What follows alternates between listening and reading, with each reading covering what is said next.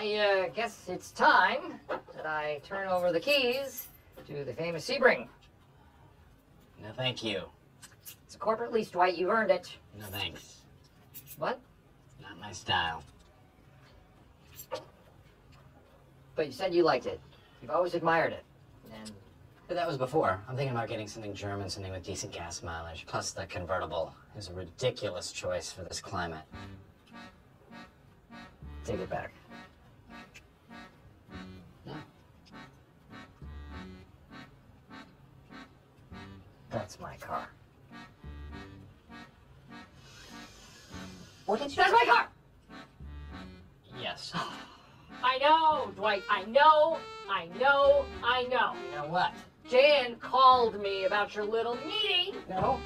I know what you did. I Sebring's made cool. the whole thing up, It's Dwight. cool. Sebring's cool. Oh, do you? Let's cassette Do it you on like CD. How dare you? How dare you, Dwight? Don't fire me. Please. Give me one good reason why I shouldn't fire you right here on the spot. I'm excellent sales numbers. Not good enough. I'll do anything. Anything. Please, I'll do your laundry for a month. For a year. I have a laundry machine. I'm sorry. Of anything I do. I don't know if I can trust you. You can't, but I promise I'll never betray you again. What can I do? What can I do? What can I do?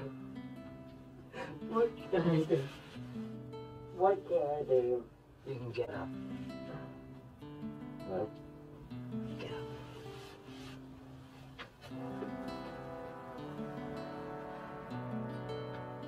And you can hug it out, bitch.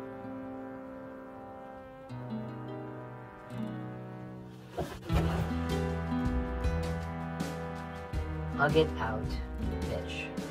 That is what men say to each other after a fight. They hug it out.